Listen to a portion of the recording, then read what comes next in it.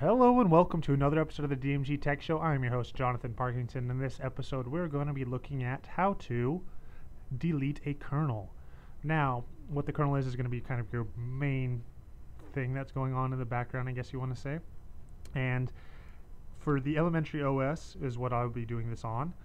This can be also done on Ubuntu and other Linux versions, though some of the commands might be a little different. But Ubuntu, everything that's Ubuntu related, is definitely the most popular version of Linux out there by a long shot, and elementary OS runs on top of that, so it kind of works together, easy for everybody to kind of get along. So what you're going to need to do first is we need to actually figure out what kernel you are running.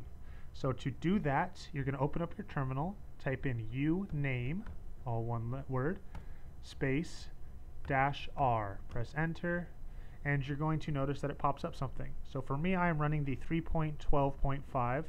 Now again, in the other videos I have, I'm actually running this on a Chromebook, full version of Linux here. I do not have Chrome OS installed anymore.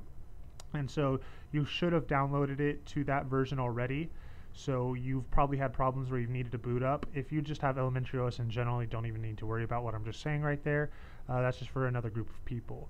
So once you figure out what Linux kernel you have, the whole key is now to go ahead and go delete the other ones. Now to do that, you're going to type in sudo apt-get install Synaptic. Now I already have it installed.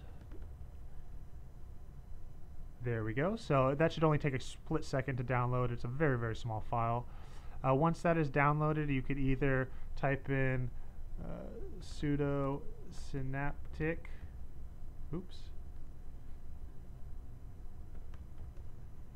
which will pop up like that. Or you can go into your applications menu, go to system tools, and you'll see it's right there. You'll just need to type in your password, same password that you used when you're working in your terminal. So once you have that opened, you're going to come up to this rebuilding search area, and you're going to need to type in Linux-header. Now, as you're going to see, I have all these right there, 13.13. Now, that's not saying much. As you see, there's no green box right here. That means it is not installed. If I hit this little S sign on the very top, it's going to bring everything that is installed to the very top here, anything with a green. Now I do have those kind of backed up because I did start at a 13.010, so that's why they're there. So I already have deleted mine. What you're going to need to do is just click on one and then mark for removal. Or you can do mark for complete removal. If you're too unsure with things and you might want to go back to it, just do mark for removal and it'll just remove it. It won't actually completely delete it. So that's one way, that's one set you're going to need to do. So if I wanted to get rid of 13.0, 13.10, any of those that would have been green right there, I would have just marked for remove and got rid of them. Again, you're going to come up to the search box and do a Linux-image this time. And you're going to notice that we get the images here.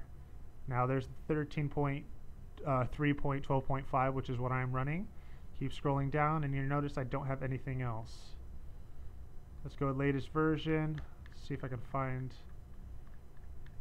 So there's the 3.13, my original one that I do not use anymore. And that's just a quick example of how you want to remove your kernel. Now, once you've restarted your Chromebook, or sorry, your computer in general, you want to go ahead and go back into the terminal, do the uname R again, and you want to just make sure that you are on the the kernel that you want to be working with. If you want to keep a bunch of kernels downloaded and installed, you're going to have to press the escape key when you're booting, or however to get into the boot options. And then you're going to need to press shift and pick whatever boot option it is, which will be shift 1 for me, which is 1 was the option to boot into my hard drive where elementary OS is actually installed. And it'll take me up to a little option where then I will press the down key once, and it could be different for you, which will take me to the advanced settings.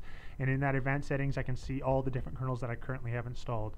Now for me, I don't have any other kernels installed, so it's not I don't even need to do that part. I just boot up my system. It's going to boot directly into the kernel that I've chosen to use. And that is all you need to do when it comes to removing kernels. Pretty simple, pretty easy. If you do have any questions or comments, leave them in the section below. I'll have all this written out in the description area as well, for you can just copy and paste it if you'd like to do it that way. As always, don't forget to subscribe, and thanks for watching.